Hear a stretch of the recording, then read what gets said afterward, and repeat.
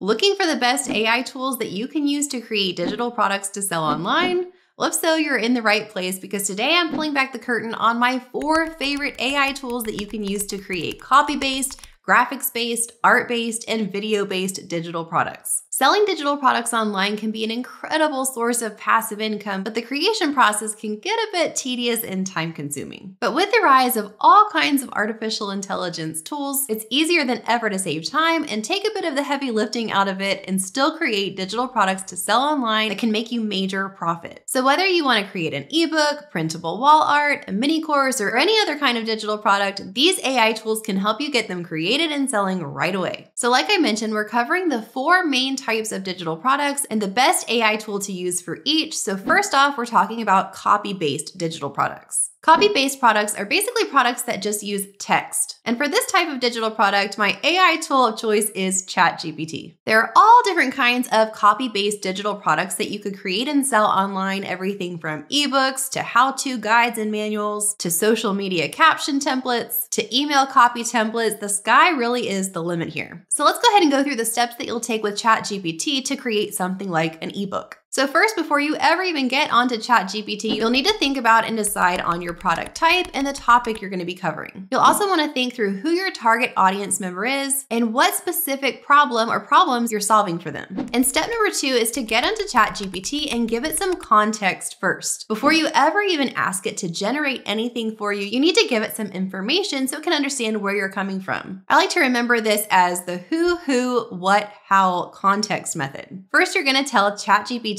who you are, then you're going to tell it who your target audience member is. You're going to want to get pretty specific here, giving ChatGPT contextual information about what types of problems or pain points or struggles your target audience might have. Then you're going to tell it exactly what you want it to create for you and how. The what is the type of digital product, and the how could include things like tone of voice you want it to use, how you want it to come across, number of chapters, really any of the specifics that you want it to know ahead of time. So let's say I'm a wedding planner and I'm on ChatGPT wanting to create an ebook that would appeal to people who are planning weddings. To give it this context first, I could say something like, I'm a wedding planner who wants to create an ebook for a bride who doesn't know how to plan her wedding. She doesn't know where to start, so I want to give her a guide that explains the process of planning a wedding from start to finish. I want it to be written in a casual, fun, and relatable tone. Please give me an outline for the ebook where each chapter addresses one step in the process. So this example sort of combined our step number 2, giving context, with our next step, number 3, coming up with an outline. You could either come up with your own outline, or you could ask ChatGPT, like I just did in this example, to help you come up with it. Once you've got your outline, then you'll move on to step number 4, which is asking ChatGPT to elaborate or expand on different parts of the outline. You want to give it detailed and specific prompts for each chapter. Remember, your job is to guide ChatGPT through this creation process, and the more detailed information you can give it and specific prompts, the better your output will be. So for this step, I could say something like, give me 10 problems someone might run into when planning a wedding and the solution to each. So at this point, ChatGPT is going to generate those 10 problems for me, and then I can ask it to expand further on each, giving me more information that I can fill in each chapter with. I want to note here that it's great to use ChatGPT for these sort of brainstorming sessions or even to create copy, like our ebook example, but it can never replace my own personal experiences and unique perspective on what I'm teaching on. So I always want to take what ChatGPT gives me, use it as a starting point, and possibly edit, rearrange, or add extra pieces of information that could only come from me that are going to make my ebook even that much better. And once I'm happy with all of the copy for my ebook, then I'm simply going to copy and paste it into whatever program I'm using to compile all of it. It could be in Canva, it could be in Google Docs. There are lots of options here, but wherever I'm wanting to actually put it all together is where I'm going next. I'll make any final edits or changes to make sure that the voice sounds like me and all of the information is written out how I want it, and I would download it as a final file, which is the ebook I'm going to deliver to my buyers. Now we're about to move on to digital product type number 2, art-based products, but before we do, I want to let you know I have a free digital product masterclass that you're welcome to watch. It's 45 minutes long, completely free to you, and it's a deeper dive into how to start and grow a profitable digital products business. It's based on the 4 steps that I took to reach 7 figures in my own business business and is gonna lay out for you exactly what you need to do from start to finish. So I have that linked in the description box below if you'd like to jump over and watch that after you're done watching this video. All right, moving on to digital product type number 2, which is art-based, and my favorite AI tool for art-based digital products is Kittl. There are lots of different types of art-based digital products you could sell, everything from printable wall art to illustrations for print-on-demand products like designs that would go on shirts and mugs and tote bags, or even designs for digital invitations and stationery. You can create illustrations with Kittl's AI for all of these different types of products. So when you're inside the Kittl editor, you can come to the left where it says Kittl AI, and this will take you to where you can choose image generator. This is a prompt to image generator where you're going to type in a prompt that describes the image you want it to use AI to generate. So here I might say a sunflower in the rain. Then I can come down and choose the art style that I want it to be in. They've got categories of image styles, clip art styles, and vector styles. So I could choose something like acrylic or anime. Under clip art, I could choose watercolor, nursery art, kawaii. And under vector, I could choose something like line art or silhouette. I'm kind of interested to see what this would look like with the psychedelic image style. So I'm going to choose that and click generate image. So here's the image that the AI generated for me, and if I like it, I can continue to work with it in my project. If not, I could always go back to my prompt, change out what I typed in or change the style, and try something else. I think this time I'm gonna try retro photo and see what that generates. So here it's giving me a completely different image of the sunflower in a retro style. And let's say I like this, but I want to remove this background and just use the subject, which would be the flower itself. I can use Kittl's AI background remover. In one click, remove that background. So all I'm left with is the flower, which I can then use in my design. So once I've created the image that I want for my art-based digital product from Kittl, I can just download that final file in whatever file type I'd like it to be in. If you think you might be interested in using Kittl, you can try it out for free. I've got it linked in the video description box below. It's definitely fun to play around with and absolutely one of my favorite AI tools for creating art and graphics. Speaking of graphics, that brings us to digital product type number 3, graphics-based products. And my favorite AI tool to create these with is Canva. When I talk about graphics-based digital products, I'm referring to anything like social media post templates to presentation slide decks or digital files for printable marketing materials like flyers, brochures, or business cards. Again, this category encompasses a wide range of different digital products, and you can use Canva to create all of it for free. So your first step here is to decide what type of digital product you want to create and come to Canva and create a project in the right size for that product. For this example, we're going to create an Instagram post. So here in Canva, I've clicked on create a design and I'm going to choose the Instagram post square size, which brings me into the editor with the right size square canvas. There are lots of different AI tools within Canva. So first, let's come over to our text tab and click on Magic Write to use Canva's AI Magic Write text tool. This is going to help me generate the text that I want for my post. So let's say that I'm in that wedding niche and I want to create a sale graphic for 20% off my wedding dress designs. I could come to Magic Write and give it a prompt like create a caption for a 20% off sale post for beautiful wedding dresses.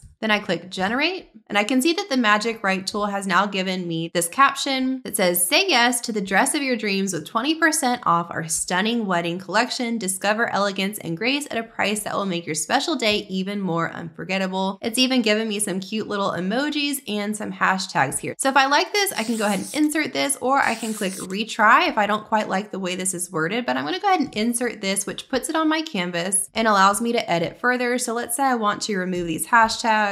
And maybe there's a few other changes I want to make, but I can't quite put my finger on what I need to change. I can come up here to the little Magic Write button and it gives me even further editing options. So I can do things like continue writing to make it longer, shorten it, rewrite it, make it more fun, make it more formal. There's lots of different options here. So let's say I want to make it a little more fun. I can choose that one. And the AI tool now is rewriting this to have more of a fun vibe. So now instead of saying, say yes to the dress of your dreams, it says, say I do to the dress of your dreams and snag a fabulous 20% off our breathtaking wedding collection. So I can click to replace this if I like that version better. And then of course I can continue editing this by changing it into the font that I like, changing out the color, and whatever else I'd like to do to continue editing this text further. And I might even add an extra little separate text down here saying 20% off sale. Okay, so now I've got my text pretty much the way I want it. I might want a graphic. So for this example, I might want a graphic of a wedding dress, but let's say I can't find what I want want, I can use Canva's AI image generator to generate a wedding dress image for me. So I came over to my Elements tab, and underneath AI image generator, I'm going to click on generate your own. Again, this is a text to image, so I'm going to type in the prompt that I want. So I might say beautiful long wedding dress. I can choose the style I want it in. They've got everything from photography styles to digital art styles to fine art styles. But let's say I want it in more of a graphic style. I can click over from images to graphics and choose one of these styles like line art. Then I click generate graphics, and it's given me 4 options of wedding dress images that it's generated for me. So whichever one I like, I can click to add to my design and place it where I want it and continue editing from there. Now I've got my text and my graphic, but let's say I don't really like the colors I've got going on here. I can always come to the left where it says design, click over to styles, and this is going to give me presets for font combinations and for color schemes that I might want to use. So if I come here to color palettes, I can see all the different available color palettes, and if I click on one, it'll start to apply that color palette to what I already have on my canvas, both the background color, the graphics color, and the text color. And the awesome thing about this tool is I can continue just with one click to click on this color combination each time it's taking a color from that combination and applying it to my canvas so I can see what color combinations I like best. And when I find one I like, I can stick with that.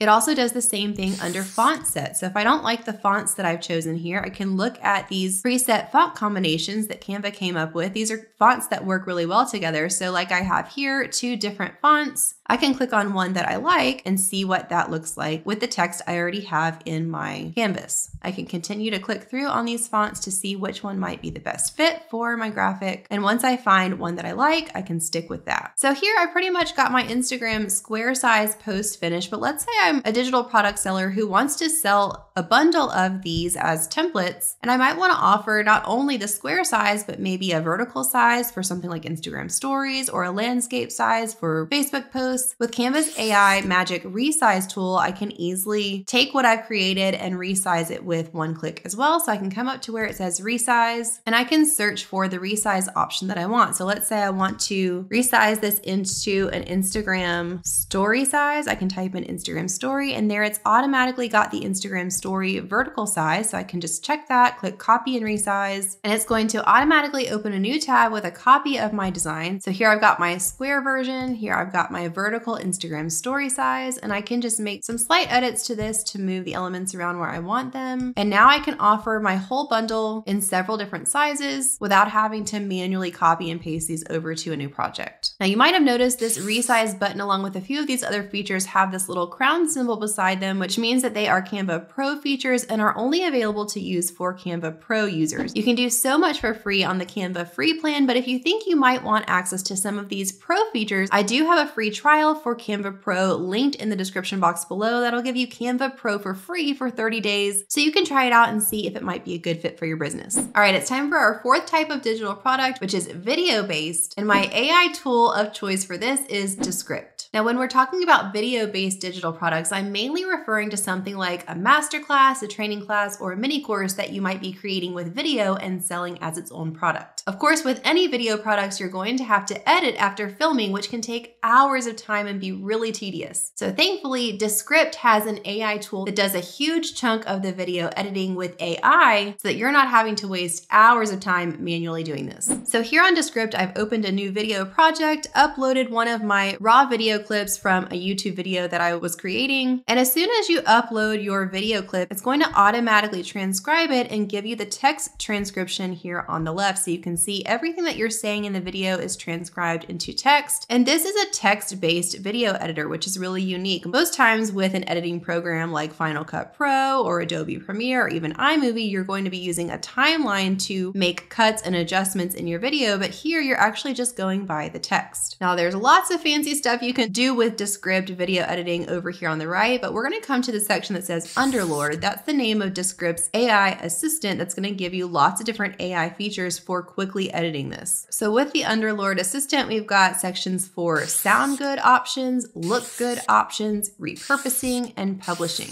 So under the sound good section, we can start with this first one that says edit for clarity. And if I click on that, I can choose what intensity I want this to edit with. And this tool is basically going to be removing filler words words, digressions, and making any of the obvious cuts within the text that don't seem to fit. So I can click submit here to make those changes. And then I can see here it gives me a list of every spot where it would make a suggested cut. I can see those over here on the left in the text as well where it's crossed out. And I can choose to either accept this edit or discard it and keep my original. I can do this individually with each of these suggestions, or I can come down here to the bottom and choose some different options for all of the suggestions, including one that says discard all edits or click done when I'm finished. Now coming back to the options here under edit for clarity, I can choose studio sound. This is really helpful if I've been filming in a place with lots of echoey sound or lots of background noise or static. This AI studio sound is going to automatically help the audio sound better. Then I can come down to the remove filler words section. So this is similar to the edit for clarity, but this is simply just to remove filler words like I can see the whole list of what's included here. And then I can choose if I want to delete these, if I want to just ignore them but keep them in the script, remove from the transcript, and I can click remove all if I want to go ahead and just get rid of all of those filler words. Next, I can choose to remove retakes. So retakes are any time in the script where I maybe start a sentence and then start it again. Maybe I made a mistake or I repeat myself. I can use Descript's AI to automatically remove all of those retakes so that I don't have to individually take those out one by one. Now, the next one is one of my very favorites, and this is called shorten word gaps. So you can see in my transcript over here, whenever you see lots of dots in a row, this is showing that this is a moment where I'm not speaking. I'm just pausing for whatever reason. Maybe I'm taking a sip of water or thinking about what I want to say next. So Descript calls these word gaps, and we obviously don't want really long word gaps in our videos. So normally I would be going through editing this, removing these one by one, but with Descript's AI, I can see all of the different places where I have a word gap and either choose to completely remove the gaps, or I can just shorten them if I want to leave a little bit of a pause, but not much. I can choose how many seconds I want it to shorten it to. This way I'm shortening a lot of those pauses so the video keeps moving smoothly. Some other things I can do with the under the look good section is I can choose this eye contact feature, which is really interesting. It's a feature where if I'm not looking at the camera during my video, but I want to make it look like I'm looking at the camera, it can use AI to bring my eyes back up to where it looks like I'm looking straight at the camera. And then I can also apply this green screen effect. So this is an effect where it'll actually remove the background from behind me. So I can just have the subject in the foreground, which is me in this video, and put something different in the background to overlay myself on top of. And then one other feature I love here is the summarize feature. So if I want a summary of everything I'm talking about in the video, let's say to add to my masterclass description or lesson notes, I can click submit here to have Descript's AI summarize this whole video for me. So here it's given me a summary that I can literally just copy and paste into a description if I want, or use this as a starting point to write out what this video is all about. So as you can see, Descript has so many options for AI video editing that can save you a lot of time. If you're interested in trying out Descript, you can try it completely for free. I've got the link in the description box below. These are affiliate links, so if you give it a try and you end up using it as a tool, then I do get a small commission from that at no extra charge to use. So it's a wonderful way that you can support our channel, and we're truly grateful for that. And you can rest assured and know that we never suggest any tools or products that we don't use ourselves and absolutely love and think would be beneficial to you as well. Remember to also click the link in the description to hop over and watch my digital product powerhouse masterclass. If you're interested in learning the 4 steps you'll need to take to start and grow a profitable online digital products business, then that class is going to be super helpful for you. Talk soon, friends.